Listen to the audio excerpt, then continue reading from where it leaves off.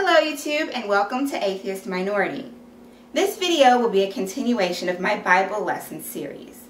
Episode 2 covers the Lord's Supper.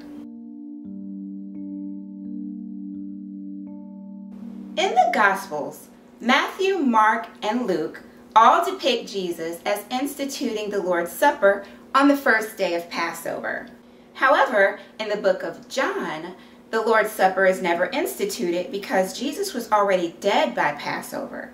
Instead, he performs a foot washing ceremony and shares a final meal with his disciples the night before.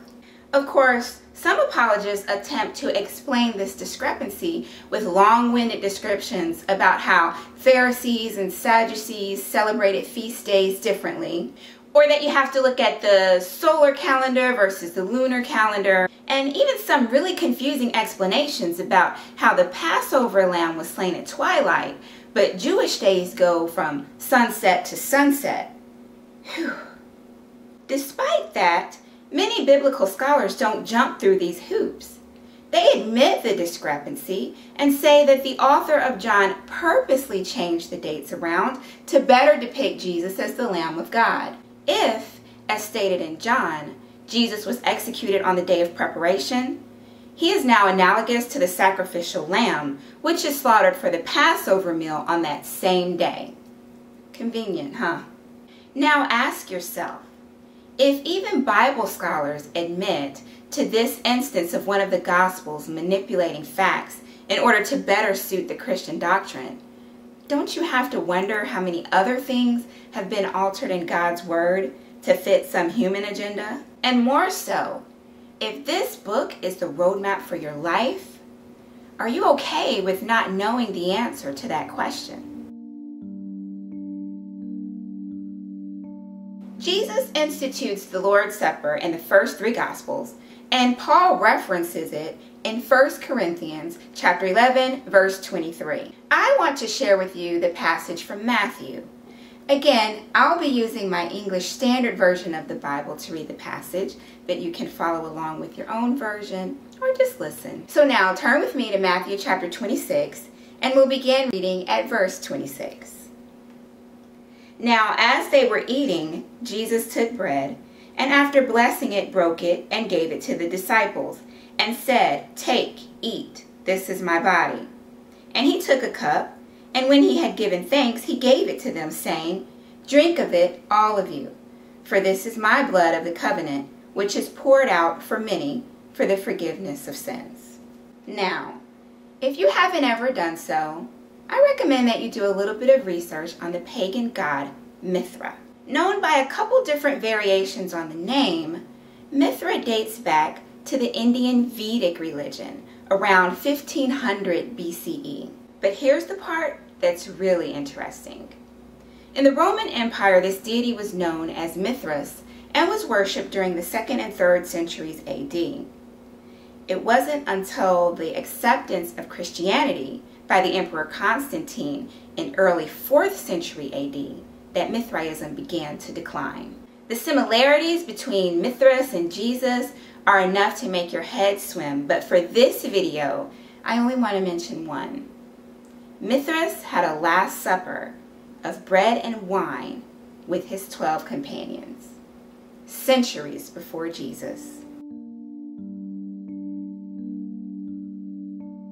During the meal with his disciples, Jesus predicts that one of them will betray him. So the disciples begin to get all paranoid and they start asking, "Is it me? Is it me?"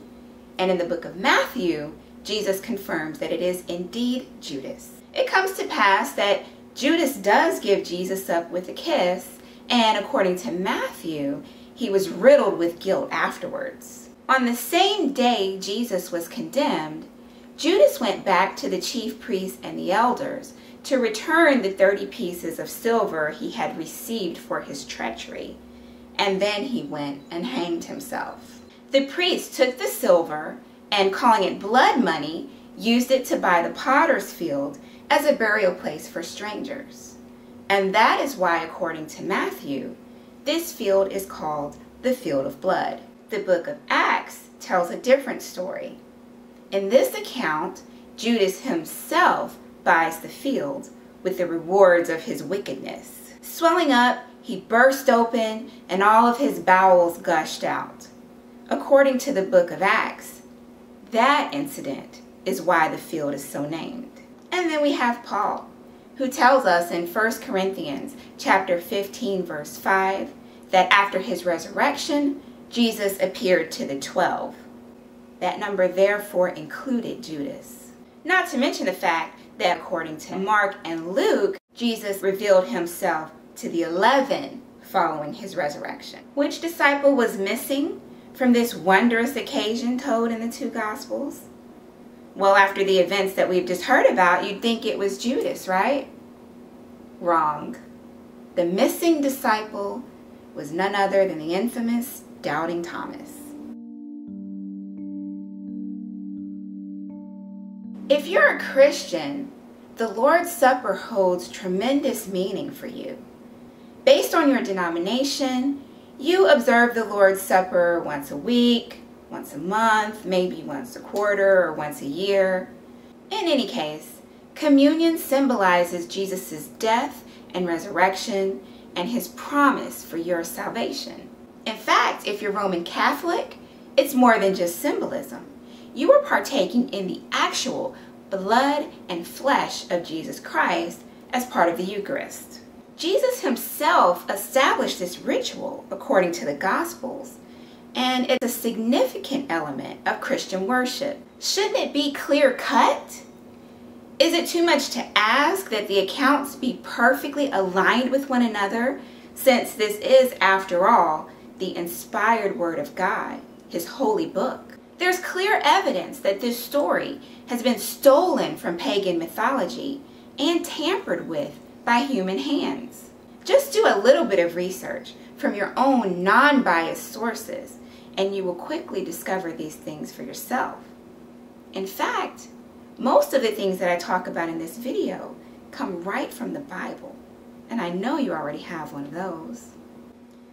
You are able to begin to see the truth with honest exploration. My question to you now is, are you willing? Thanks for watching. Peace.